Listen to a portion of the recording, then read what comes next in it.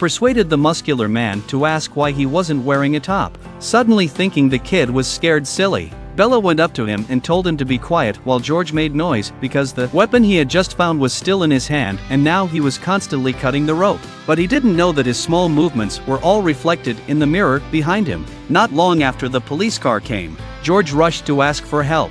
Muscle Man kicked down to him.